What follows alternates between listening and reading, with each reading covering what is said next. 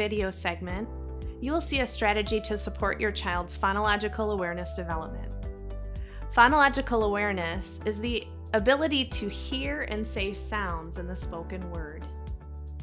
In the video, you will observe the parent clapping out the syllables in a word to help the child understand the word parts.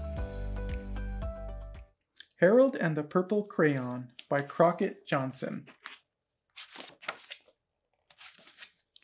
One evening, after thinking it over for some time, Harold decided to go for a walk in the moonlight. There wasn't any moon, and Harold needed a moon for a walk in the moonlight.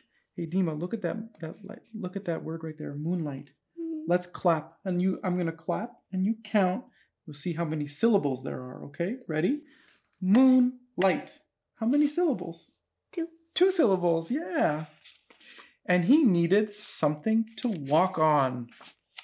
The sandy beach reminded Harold of picnics, and the thought of picnics made him hungry. Hey, this is a really cool word. I'm going to clap again, and you're going to tell me how many syllables are in the word picnic. Ready? Okay. 1. Picnic. 2. How many? 2 syllables. He laid out a nice, simple picnic lunch.